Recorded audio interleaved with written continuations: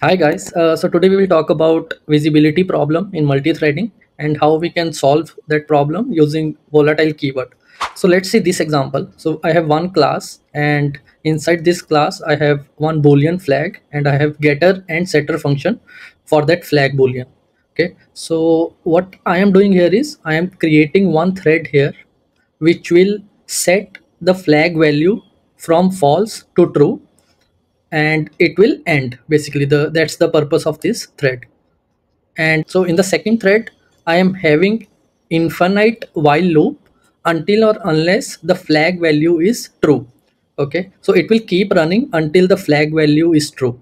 So if I run this code, so if you see here, thread 1 started and thread 1 logic started. After that, thread 2 already started, and then thread 1 logic completed and flag is set to true by thread 1 in this line.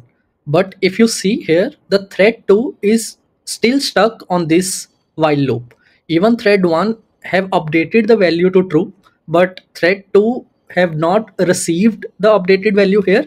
It is still getting the value as false, due to which this while loop is continuously running. So this problem is known as visibility problem. So how we can solve this problem basically? So we can use here volatile keyword in Java. So if I will use this keyword on the flag, and now if I will run this, so you will see as soon as flag is set by thread 1, this while loop is over and this statement got completed here. Okay, so this visibility problem we resolved by using volatile keyword. Okay, so now let's see the high level flow, like how the volatile keyword resolved that problem. So let's say I have here main memory. So I have main memory here, RAM.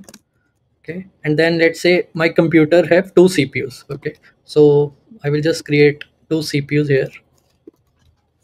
So let's name it as CPU 1 and CPU 2.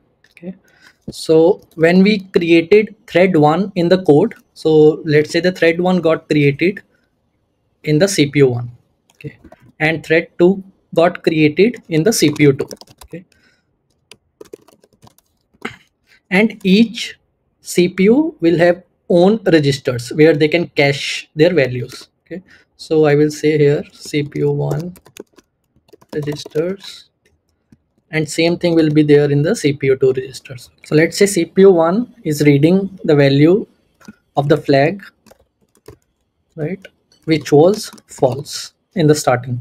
Okay, and CPU 2 or thread 2, you can say thread 2 also read the initial value which was false here. So now once this value was read from the main memory, it got stored in the CPU registers, and CPU registers and thread 1 are always in sync. Okay, so it's updating the value in CPU registers and it is reading the value for both threads. Okay, so like this. So once thread 1 started, it fetched the value of the flag as false, stored in CPU registers, and then updated the value as true here. So it can be the case the value was not updated from here to main memory. Okay, so this is one case. The second case is even the CPU 1 or thread 1 registers the value in the main memory, but still thread 2 is continuously reading from CPU registers instead of main memory. So there can be two problems, right? So visibility problem is there, right? When one thread have updated the value, but the other thread is not able to get the latest value. Okay, so when we used volatile keyword, what happened is we said like the flag is volatile. So what does that mean? As soon as any thread will update the value of flag, immediately it should update the value in the main memory. So this is the one case. And the second case is if any thread wants to read the value of volatile keyword, it should read directly from the main memory. It should not read from the registers.